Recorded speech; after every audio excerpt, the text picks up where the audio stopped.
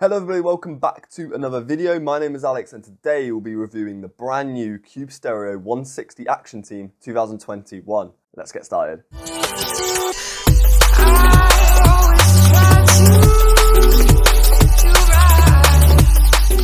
So straight away guys, I absolutely love the bike. I've owned the bike now for a couple of months.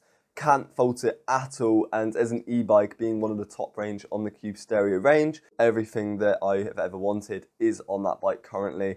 So straight away, the Cube has a carbon frame. Now there's two parts to the frame. There's a front bit, front triangle if you like, and then there's a rear bit which is the rear triangle. Of course you've got the mechanism there that holds the rear suspension in, but if we just divide the frame into two, you've got the carbon at the front, which then goes into aluminium at the back. So it's got an aluminium rear triangle, but it is carbon at the front.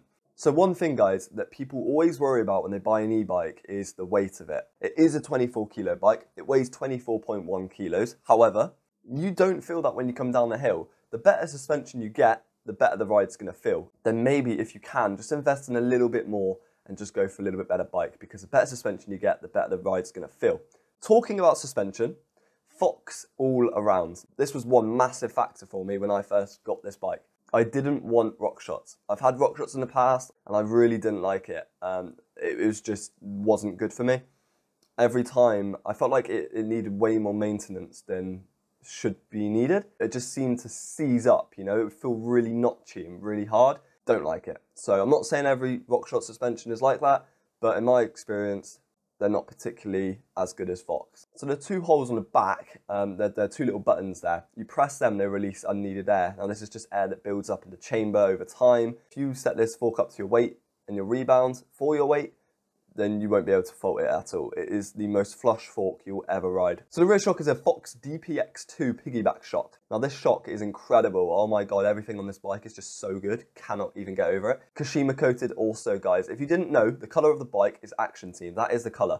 The colors come in sort of blue, silver, orange. That's their color scheme. However, every sort of component that you look that can be Kashima coated is Kashima coated, like the front fork, the rear shock and the dropper post, and it just pops the bike off completely. If you're wondering why a piggyback shock is made, it's because in the warm weather, the rear shock usually, the seal likes to heat up a lot and basically doesn't make the shock work as well. If you have a piggyback shock, there's an extra chamber of air there. When it heats up, the unneeded air goes into the piggyback shock, which is the little chamber glued to the side, if you like, just attached there, looking lovely. There we are. Now, going on to the drivetrain. Now the drivetrain is a massive thing for me guys.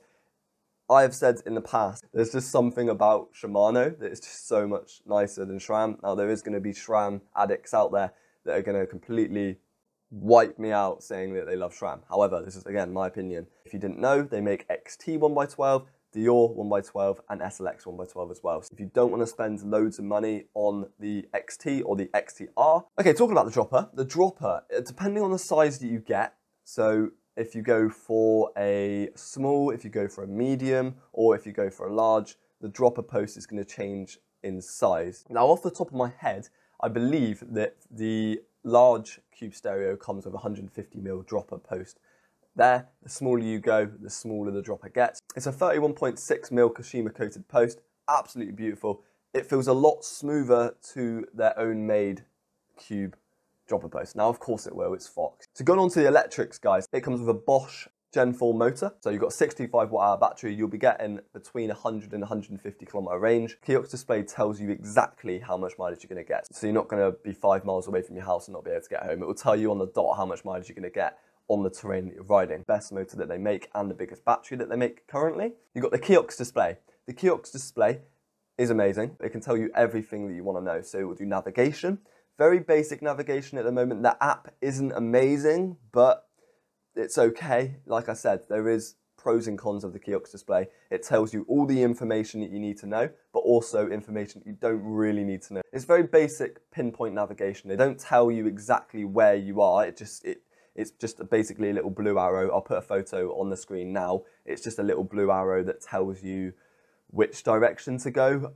It doesn't tell you like what surrounds you, but they do make a neon display which will tell you a little bit more information. Kiosk's on there, so it's a removable display. The brakes are XT 4-pot front and rear.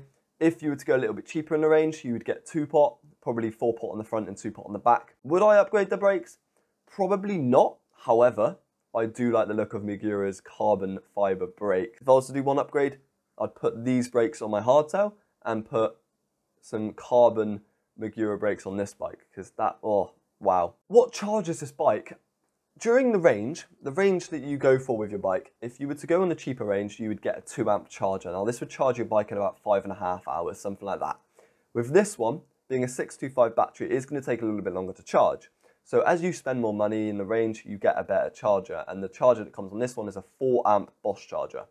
You can get 2-amp, you can get 4-amp, and you can get 6-amp. 6-amp is going to charge your bike in about 2.5 hours, something like that, very, very quickly. A 625, 2.5 hours, done, 100%, easy, 0 to 100%.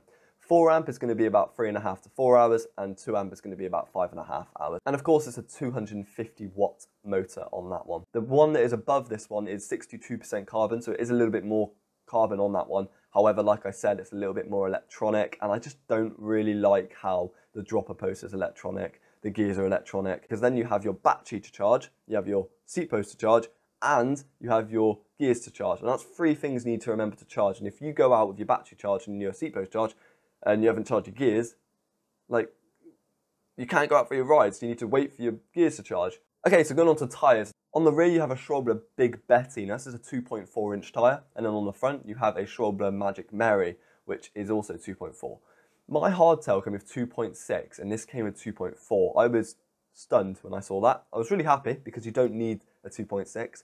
When I change my hardtail tyres, I'm going to change them to 2.4. So that is basically everything covered, guys. If I have missed anything, I'll put it into the description. But like I said, I'm not going to go through little headsets. My verdict of the bike is a massive yes. I absolutely love it. If you're looking for an e-bike which is going to be and give you the best experience that you can get, it is going to be one of these Cube Stereos. You don't need to spend this sort of money. Like I said, they come in at about £3,300 and they go up from there.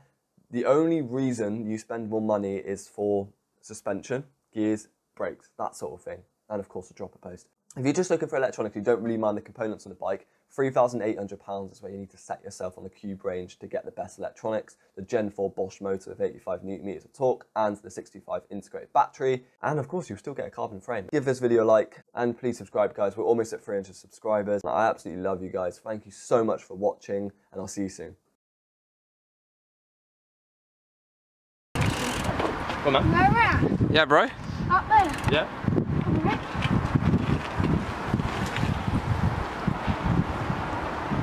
I'll try to read it. Yeah? Oh, come on. Oh, yes. My God.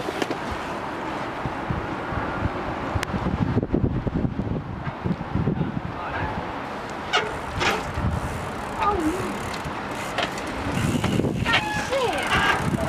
yeah, guys. What's up? Yeah, yeah. Nice, guys. Thank you so much. Enjoy the rest of the day, yeah? Cool. We'll see you guys in a bit.